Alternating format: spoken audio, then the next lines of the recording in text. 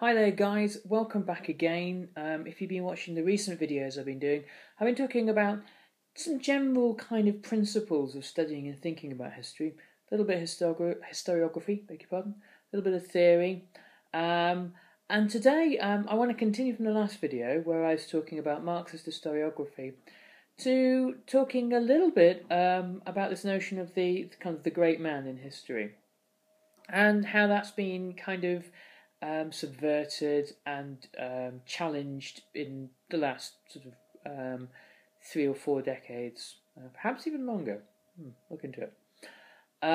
Okay, so if we go way back to the 18th and 19th centuries, and you look at the kind of history that was being written then, history then is not what you call a kind of professionalised academic discipline, particularly. It's more the kind of like the hobby of rich gentlemen, and throughout the 19th century, when people like kind of Thomas Carlyle start to write history, then we start to move towards something slightly more academic. By academic, I mean something within the institutions of academia where there are there's a system of peer reviewing of findings where you've got a community of scholars looking at each other's evidence and questioning it, challenging it, and then there's debate. And this is, obviously very healthy for kind of academic discourse. Prior to that, you've really got the more of a kind of a storytelling, if you will. And historians, what historians there were really in the early modern period was when we start to see it as a kind of a specific discipline. Really, the men, and it was almost exclusively men, not wanting to make some broadly sexist point, but it is almost exclusively men, who would try to collect stories, if you will, and these stories tended to feature, as they inevitably do with people, stories of individuals, and normally great individuals, the likes of Charlemagne or William the Conqueror or Julius Caesar or whomsoever.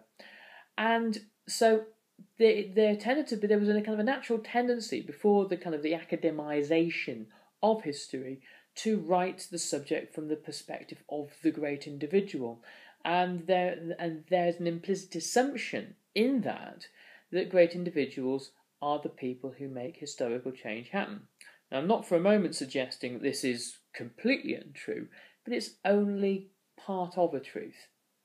And in the previous podcast, I was talking about how Marxist historians, really from the first half of the 20th century, were the people who really kind of dominated much academic discourse on history.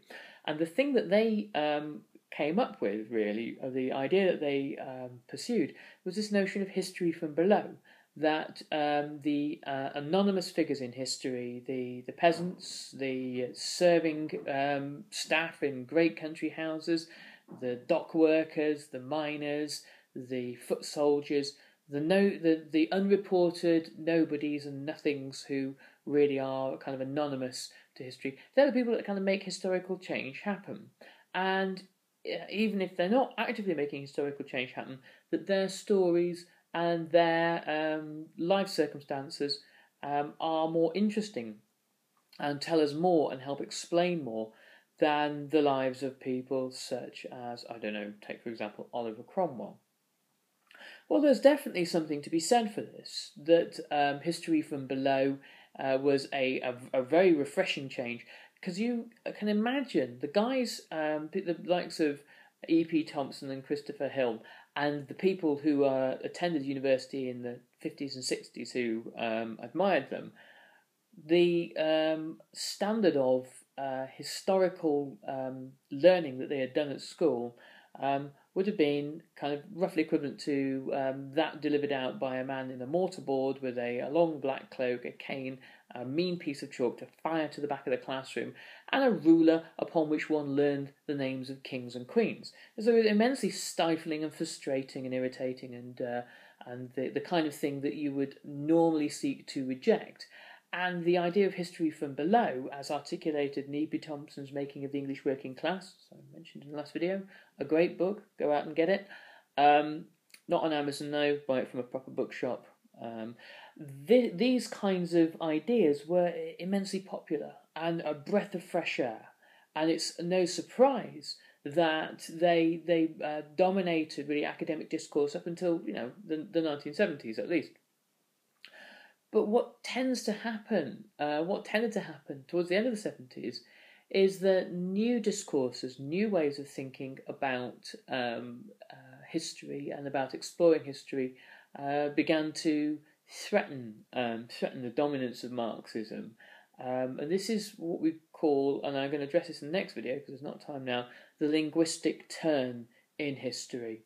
And it is where new ideas such as post-structuralism and postmodernism really came in to challenge history departments, almost to the point where history as an academic discipline was in real doubt, in real question as to whether it would continue as a concept. Now, I get ahead of myself, but a great book to read on this is In Defense of History by Richard J. Evans. I'll put a link at the bottom of this video for anyone who wants to get it. Might have to be Amazon, forgive me.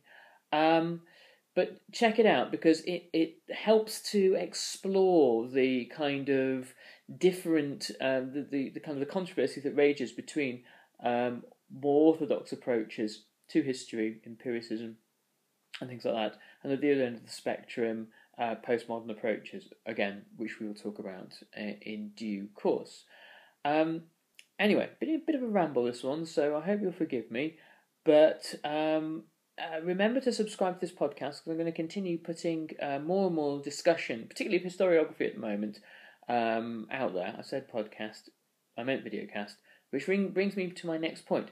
If you want stuff that is just specifically related to modern history subject areas, your Hitlers, your Stalins, that kind of thing, go to www.explaininghistory.com, get onto the podcast, subscribe to it there.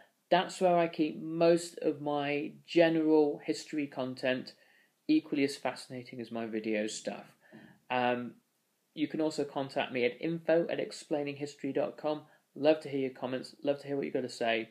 And thanks once again for tuning in, and I'll catch you on the next video.